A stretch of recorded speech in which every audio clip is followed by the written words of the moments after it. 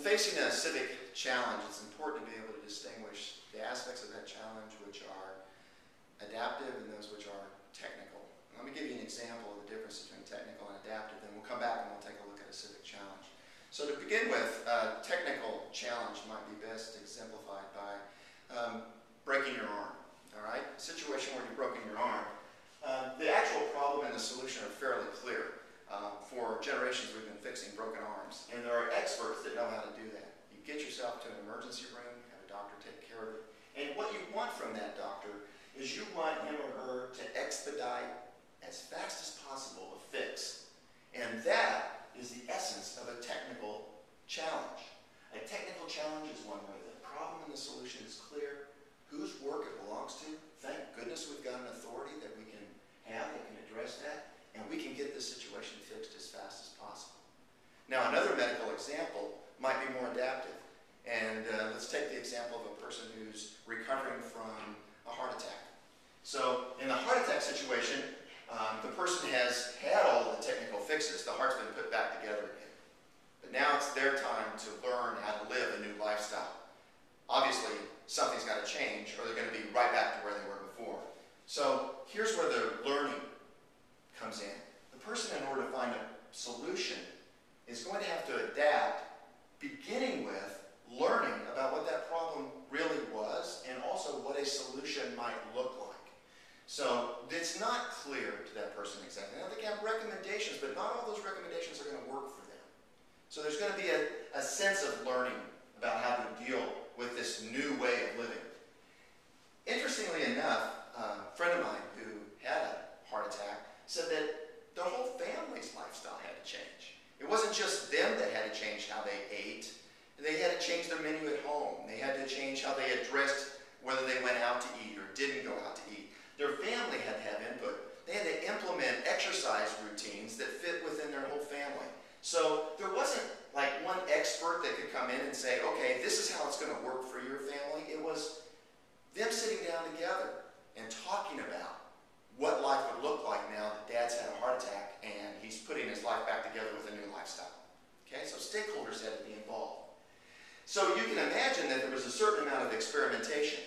The same way of doing things didn't work, but we don't know right away what will work. So we're trying new recipes, we're trying new exercise routines, and what we're trying to do here is probably not fix the situation right away, but make progress to a healthier lifestyle. So again, the adaptive challenge is about learning, engaging stakeholders because there's no single expert, and making progress and experimentation rather than having a fast, immediate fix. Now, the reality of distinguishing the two is that most civic issues and challenges are both. And so if we're really talking about both, what example could we use? The example that comes to mind is consolidating schools. You have two schools that have different cultures, they have different expectations, and they have different ways of doing things. If you're going to consolidate these two schools, there are probably some very clear technical things that you can do.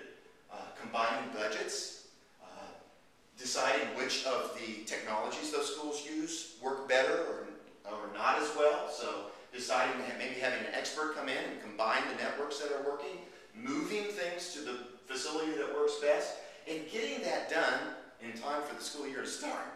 Expediting that as quickly as possible. But in the same way, that very same issue, again, we're talking about this world of both. That very same issue, consolidating a school, has some very powerful adaptive components.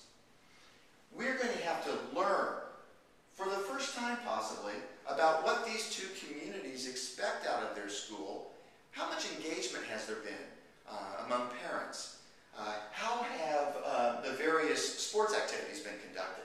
What are the teachers, how are they going to come together around their learning objectives and their approach, and under possibly a new administration? They're going to have to come together and talk about, together, some of the challenges that they face. They may have to design curriculum together in a new way. They may have to engage their community in a new way, especially because we're changing the culture. We're actually going going to fit, we're going to feel resistance.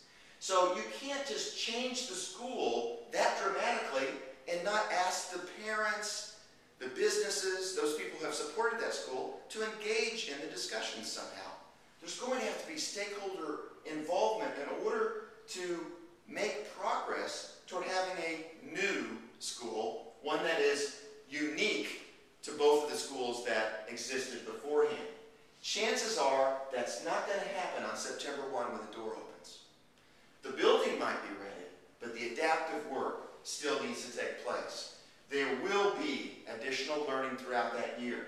There'll be a need to bring stakeholders together to address those issues.